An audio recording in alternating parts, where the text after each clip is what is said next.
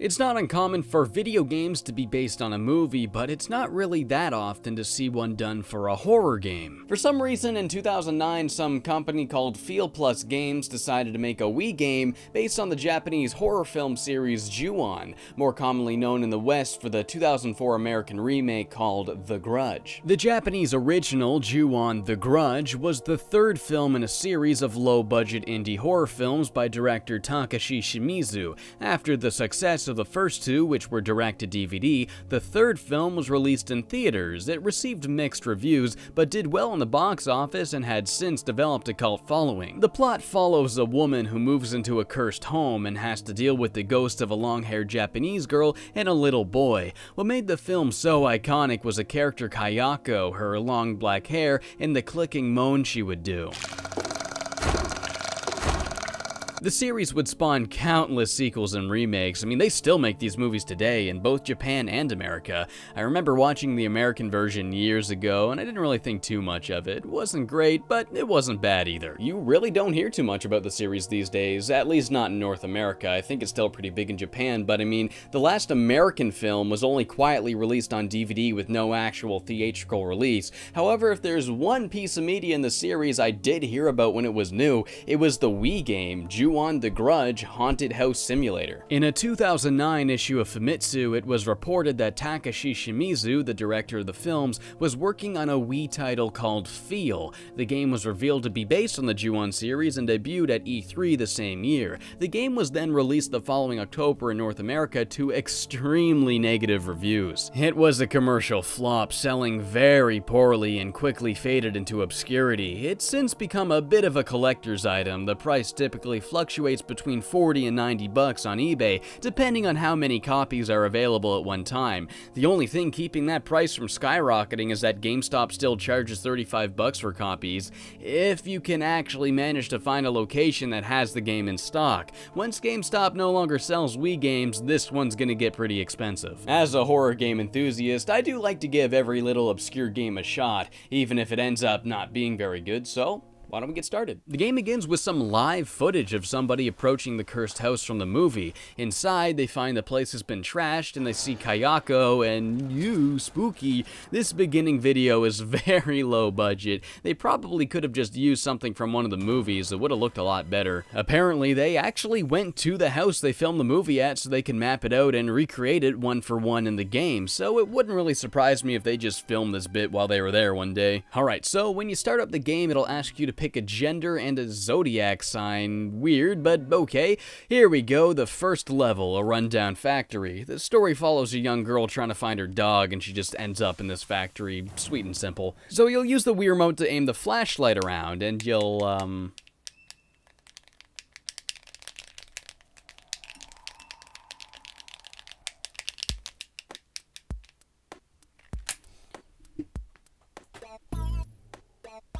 oh, what? Apparently the game's not nunchuck compatible. That's so weird. How do I move then? It's not the D-pad. It's the B button. How you hold the B button to move forward? Oh no, this already isn't very promising. Alright, so basically how it works, imagine a first-person game on Wii, like Metroid Prime 3 or something. You know, you aim to the sides to turn, which is fine, but imagine instead of using a stick to move, you can only hold the B button to move in the direction you're facing. That's it. You can't strafe or anything, it's just these wonky first-person motion-controlled tank controls. I find that turning can be really unresponsive too. I mean, sometimes I'll aim the remote to the left and I just won't turn, or I'll turn really slowly. And I see people complain about motion controls all the time when they're really just doing it wrong, but believe me, I've played Wii games for years, and I'm really good at finding those sweet spots where things work and where they don't. You know, I actually realize I have to conform my actions to do what the game needs from me instead of expecting the opposite like I see many people do,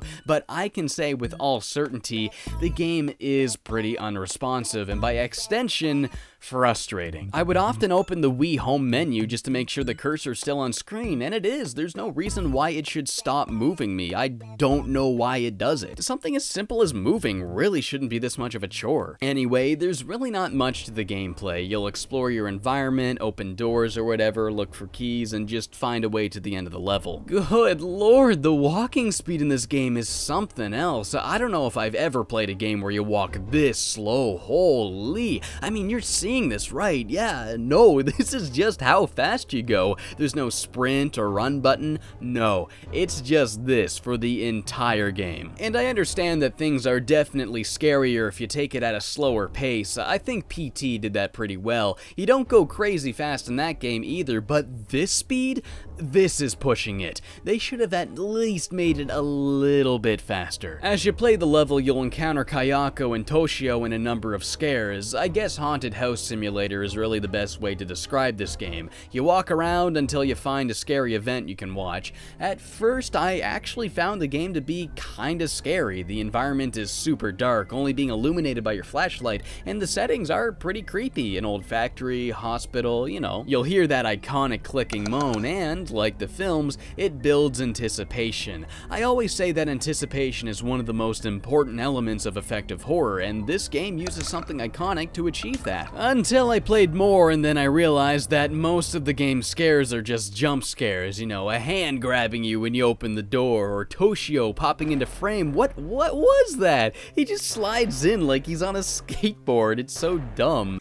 Whoa, what are you doing, you little kid? You're just jumping up in front of me. A lot of the game's scares are also really scripted, and they take control away from the player, making it feel more like a movie. It makes them so predictable. I mean, look, the player camera smoothly floats into position and focuses on something as if the game's like, hey, look right here. Yeah, you see that, huh? It literally tells you there's going to be a scare and points you at it. But like, then I know it's coming and it's not gonna be scary. I mean, it's cool to use sound design to build anticipation because then you still don't know when it's gonna happen, where it's gonna happen, or what's going to happen, but when you do it this way, you kinda know all of those things. I suppose this might be their way of making the scares happen on camera, making sure you don't miss them, but this on-rails method just makes them really predictable and not very effective. I mean, there are some effective scares in this game, like when the game just puts something there that wasn't there before, like in the apartment level. On your way back down the stairs, they spawn Toshio in front of the door. You might not even notice him until you get close. It's really subtle, and dang, it got me spooked. I really wish they did stuff like this more often instead of taking the camera and being like, ooh, look at me, I'm scary. It's just, no. There was also a point that I realized the only things I'm gonna see is one of these two ghosts, Toshio or Kayako. The game's not gonna get any scarier than that. Any other horror game would throw something new or unexpected your way, but when you focus the game around just two ghosts, well, you don't have much reason to expect the unexpected. Some encounters with Kayako will enter a motion control QuickTime event where you'll have to swing the Wii remote in the direction shown on screen. It's responsive enough, but I still found them incredibly frustrating just for the fact that the prompts are very sudden and expects you to react to them way too quickly, and if you fail just one, you'll die, and your sorry butt gets sent to the beginning of the stage, and you'll have to do everything all over again, which wouldn't be a huge deal if you didn't walk so slow. You'll be able to get back to where you were pretty easily because you know what to do already, but even just doing that takes forever just because of this walking speed. I really grew to dread these QuickTime events, and for the wrong reason. Not because I was scared, but because I was annoyed by the idea of losing 20 minutes of progress just because of crummy controls. That is, until I realized you can just violently spin around the controller and win every single one. Your flashlight only has so much battery power, and it runs out quickly, so you'll have to pick up more batteries as you go along. This is crucial to finishing a stage. You're gonna have to actively look for batteries if you want to stay alive. If the battery runs out, Kayako gets ya, and it's game over. You might think that this could create a feeling of panic, you know, oh no, my battery's running out, but it just felt really frustrating. The animation that plays when you die die is exactly the same each time, so it's not going to be something that's going to scare you. You're just going to get really annoyed that you now have to do everything all over again. The game's got 4 main scenarios. The first is that rundown factory with the girl looking for her dog. The second is a girl who wakes up in an abandoned hospital. The third is a delivery dude mailing a package, and the fourth is a security guard patrolling an office building. It's really funny how they use the exact same character model for every character, like I'm supposed to believe a 50-year-old security dude is gonna have the exact same hands as a teenage girl. The goal of every level is to find your way to the end, collecting a series of keys to unlock different doors and essentially escape Kayako. Though everyone ends with Kayako murdering your character anyway, so I don't even see what the point is in giving me a game over for dying 1 minute prior to when I'm supposed to die at the end. The game's progression never gets clever like Silent Hill does with keys. I mean, you might expect an item or something that you have to use as a key in a certain clever way, but no, in this game it's just actual keys and never anything more interesting than that. There's a number of hidden items you can find in every level though, and if you can get every single one, you'll unlock the hidden 5th stage, which is the house that the film takes place in. Getting the items isn't too much of a pain in the ass because you don't actually have to finish the level to keep them. If you find them all and then let Kayako kill you, you'll go back to the title screen with the items still in your inventory, which was nice. I'm glad the game didn't make me walk very slowly to the level's ending again, but it's still a tedious effort because you'll have to walk very slowly to find each item. The 5th stage really isn't worth it. It's not much scarier or any more interesting than the previous ones. I suppose if you're a fan of the films and wanted to explore the house yourself, yeah, I can see that being cool, but otherwise I really wouldn't bother trying to unlock it. Actually, I wouldn't really bother playing this game at all, to be honest. I really think Ju-On The Grudge is one of the worst horror games I've ever played. I mean, there are a couple of decent scares in here, but those are mostly swept to the side in favor of these scripted and very predictable ones. Can you imagine if every time something scary happened, I took the camera and I was like, hey, look at that painting in the background, see that painting? And then the scare happened out of the painting and you weren't scared by it because I forcefully took your view and directed your focus towards it so you completely saw it coming. That's what this entire game is. It's not effective whatsoever. Even if they had the director of the actual movies on board, you can really tell he might know how to make a scary movie, but he does not know how to make a scary game. That is the problem with a film director directing a video game. They go into it with a cinema mindset. To them, if something scary happens on camera, it's gonna scare people, but it's very different when it's a video game. Your scares have to be interactive. The player themselves have to be the one who stumble upon them. You can't take the camera and force the camera to look at them. It's just not gonna work. The game totally lacks atmosphere and sound design. That's a super important thing, and this game just doesn't have it. I mean, listen right here. Tell me what you hear. Swings, swinging, yeah, but it's just the one sound effect looping. It sounds so mechanical, so fake. No chain swinging, no dangling, no wind blowing. There's no dynamic to the soundscape surrounding the swing set. It's just the exact same squeak over and over and over. And over here, this tarp blowing in the wind?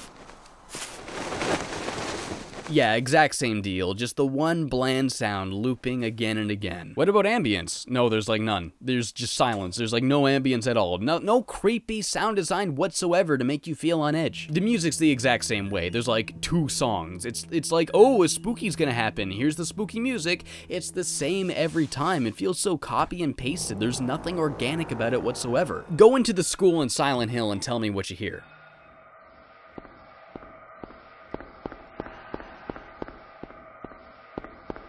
Now, what do you hear in Ju-On?